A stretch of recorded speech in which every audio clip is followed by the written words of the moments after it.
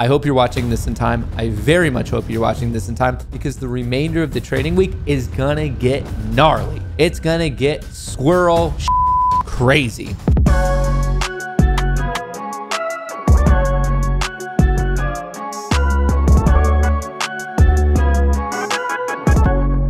It really kind of all starts with the Fed. On Wednesday, July 26th, we are going to be getting the FOMC decision. Yes, most likely we're going up 25 bips with about a 99% chance of that happening, bringing us from 5% to 5.25%. So you might be thinking to yourself, well, if we already know that, why is the market going to be crazy? It's all going to come down to what Daddy Powell, the chairman of the Fed, the chief of the central bank, depends on what he decides to say at his 2:30 p.m. ET press conference. Once again, on Wednesday, July 26th. Who wants to keep hiking rates and who doesn't? Breaking down the Fed's views. I don't know what birds fighting has to do with the Fed, but it does have to do with the Fed. The Federal Reserve is reaching a pivotal moment in the fight against inflation. After more than a year of solid agreement that higher interest rates were needed, differences among policymakers have started to deepen as they weigh when to stop hiking and how long to keep rates elevated. The participants of the FOMC are clustered into three main groups. The hawks are ready to tighten policy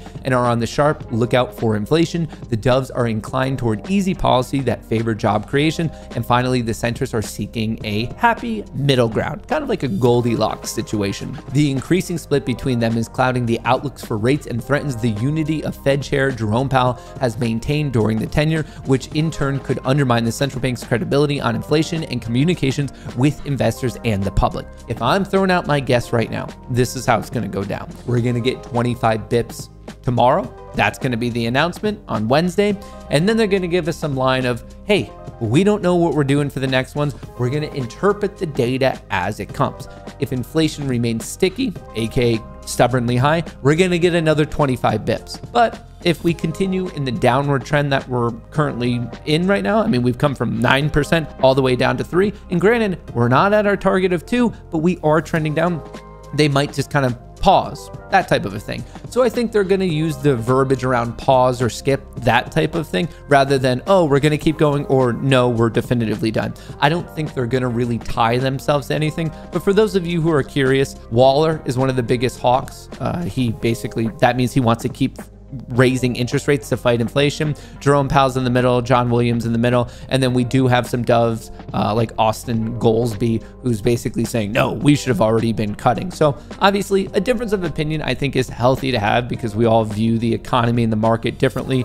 But the fact that we're getting closer to a goal, almost picture a giant ship and momentum, and the ship is driving in the water. Well, the argument is like, well, when do you stop to kind of coast into where you want? Obviously, for the main voyage, that's easy. Like, you just know you're going across the ocean. The question is when you're coming to the terminus, when you're coming to the end, what's the best way to kind of pull off what you need to? You don't want to undershoot it because you got to get to land, but you want to overshoot it or you're going to be crashing into land. So that's this whole concept of a soft landing of, will we be able to like smoothly coast right into where we want without really overdoing it? But obviously if we underdo it, then we're not going to take care of inflation.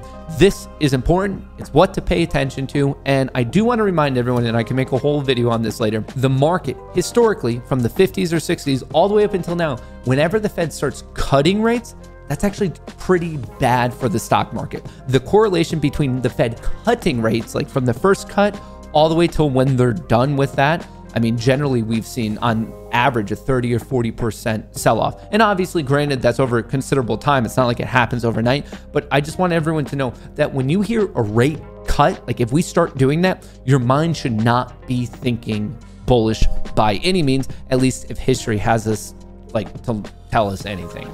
So as of now, for tomorrow, Wednesday, July 26th, there's a 99% chance that we're getting a 25 bips rate hike. And as of now, for the next FOMC meeting on September 20th, there's an 81% chance that the Fed rate remains unchanged. So just want everyone to know that. And as of now, a 20% chance that it is actually a whole nother 25 bips rate hike.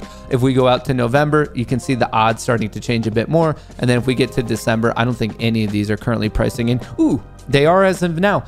End of the year, December 13th, there is a 6% chance that maybe we're going to be back to 5 percentage points when it comes to the Fed fund rate. So I want to share that with all of you, but I also want to share the hottest trade in equity options is spreading to commodities. So the world of being a degen has been working out pretty nicely. It's been popularized in the world of retail, and apparently it's picking up steam and popularity everywhere else. Commodity investors are following a hot trend in equities trading using short-term options to bet on events from jobs and crop reports to OPEC meetings. Trading in commodity contracts that expire weekly jumped an average of 30% annually over the past 3 years. Volumes were led by a 50% average increase a year in energy in the 2020 to 2023 period, followed by metals and agriculture. So basically, everyone's going YOLO on black gold. I'm talking about oil, I'm talking about crude. The shorter term commodities trading follows the rise in equities of 0-day to expiry options that now account for more than 40% of total volume of contracts tied to the S&P 500 index. More than 40%? Folks, I think we have a problem. While there's no interest at this point in 0-day commodity options, the weekly contracts that allow traders to hedge specific event risks have started to gather steam. And right here, you can see ag, you can see gold, silver, the amount of options, like it's just popping. Popularity is getting massive here. Trading in weekly metal options set 5 monthly records already in 2023, and energy set records during 4 months. Weekly options traded in all markets now account for 26% of volumes transacted so far in 2023, up from 18% in 2020. The share of commodities is still small at just 5% of the total 2023, but up from 3%. So the way to interpret this is across the board, people are getting more degenerate. And I have to admit, I'm here for it. It's incredibly stressful. It's incredibly tough to pull off to continually grow at a nice, healthy, reasonable rate. And I don't mean just in your P&L. I also just mean your mental sanity. So I guess here's cheers to all the degenerates, and let's see how things play out, not only with the upcoming earnings, but we also have the FOMC decision, we have the inflation with the PCE report. There's a lot going down, and I don't see these crazy YOLO options trading slowing down anytime soon.